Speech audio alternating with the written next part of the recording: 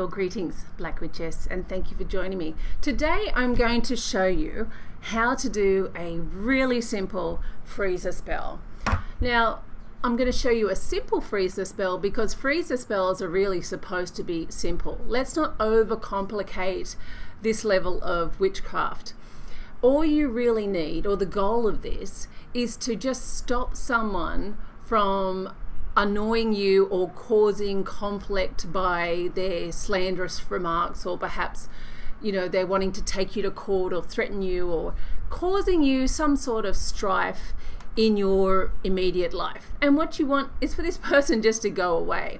Now, traditionally, in early hoodoo American history, you would do this type of spell with some sort of gosh, let's think, like a chili pepper. I've done it with beef tongues before, and you can do that and they get great results as well. The problem is, have you ever walked into a butcher and asked for a beef's tongue?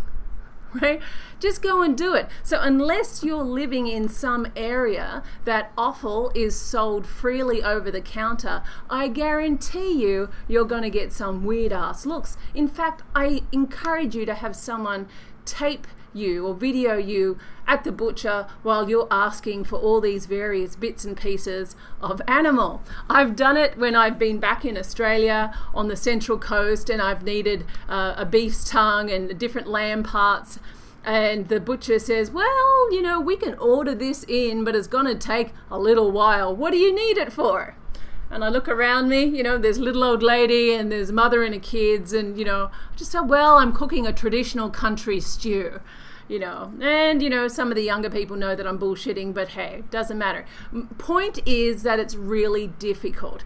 And when you see all of these really difficult spells online and who's supposed to be doing it correctly, it's going to make you feel, firstly, like you're not doing it right.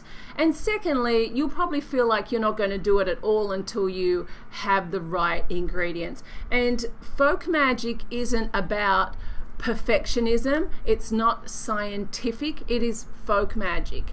The ability for this spell to manifest is a lot higher than you following mine or anyone else's words or suggestions to a T.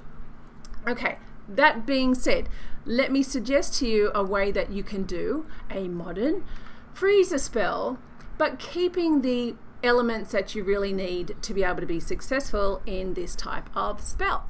So let me give you a quick overview of this spell so you can get a good idea of what you should do, and then we can go into a little bit more detail later. What you'll need is an ice cube tray. You'll need some water.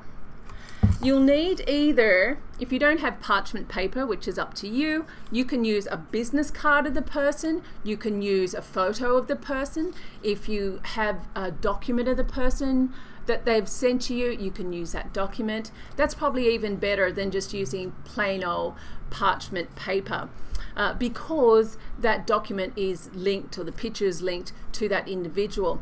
It's very hard to get the ingredient of hair or nail clippings or so forth from an individual who you're doing this spell on, because generally there's a level of conflict, or you haven't been in direct contact or social contact with this person that may be causing you harm. So you won't have that opportunity. But if you do have the opportunity, you can boil a piece of their hair or nail clipping in a saucepan, and then once that's cooled down, you can use that water for this spell. Now, I also recommend that you actually burn on a cauldron 2 of my favorite herbs that it's really quite good for this type of spell.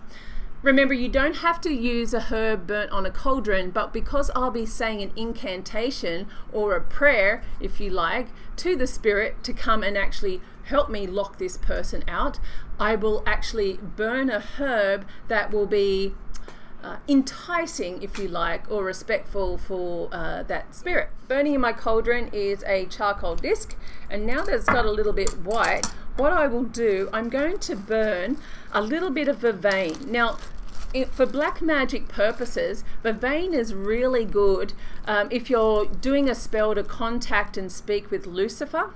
So it's really beneficial to use this herb. Also useful for contacting demons and spirits, if you like. And Vervain is really good to silence anyone who is going to speak ill of you. So you may want to burn a little bit of that on your charcoal as well. So while I'm not going to give you my incantation to Lucifer, you'll use your own incantation to whatever spirit or deity that you're drawing into your space. But I will actually put the name, right now I've got it written on a business card, and I just wrote my own name down here for demonstration purposes. And I'll be calling down to Lucifer, and I'll be saying an incantation, and I'll be saying what my prayer request is.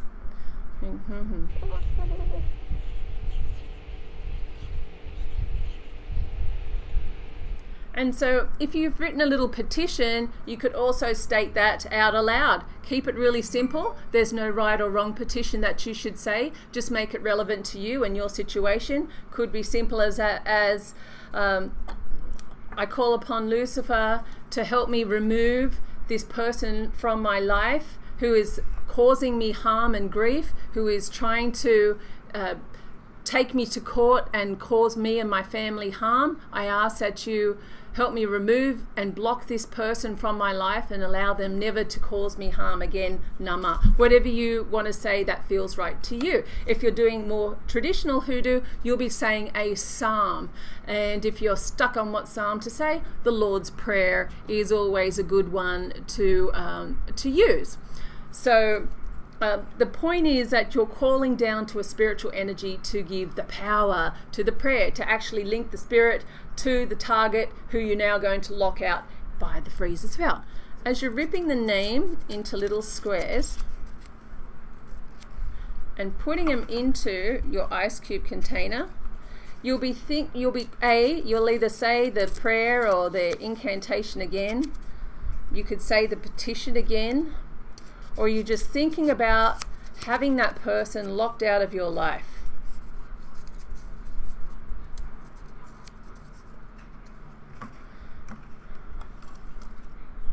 And then once that's done, you're going to pour in the water.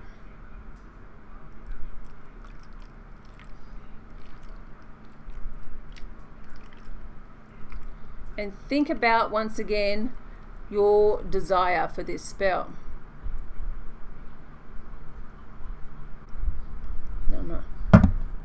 So now that it's done, you'll be putting it into the freezer and letting it freeze solid.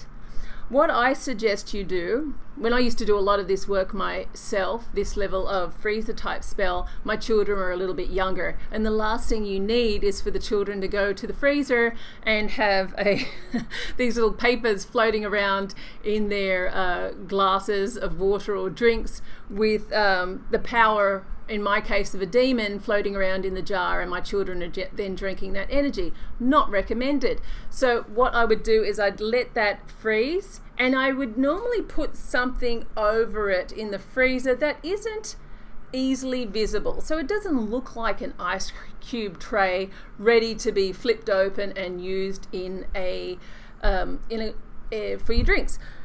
Let that freeze, put something over it, maybe a piece of foil or aluminium or something, and when it's frozen, I would then flip it out into some other type of bag that's also sealed and covered.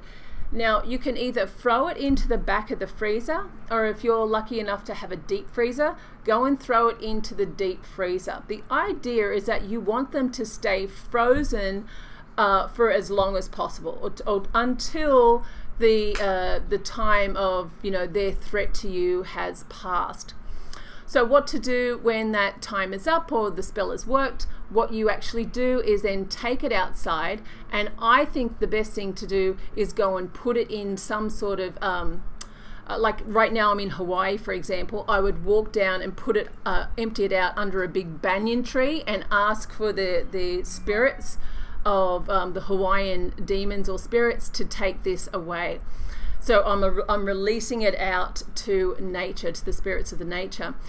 The last thing that you want to be doing is leaving it inside your house, where you're leaving that negative energy around you or your family. Even if it's dripping in the sink, you're going to end up with all the little papers stuck in your sink, and it's another reminder.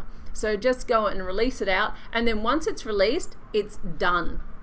Much of this style of magic is very much a layered approach. So it's one thing that you would do on top of X, Y, and Z as well. Okay, I've had a lot of success with this type of spell in the past for quite simple things. In fact, it's only after, you know, a period of time when you're reflecting upon a type of spell that you did, you think, wow, yeah, actually that person didn't bother me again and I didn't have to think about them again. So that's really cool that this must have worked. So I encourage you to take little notes when you do spells. Okay, blessed be, and see you next time.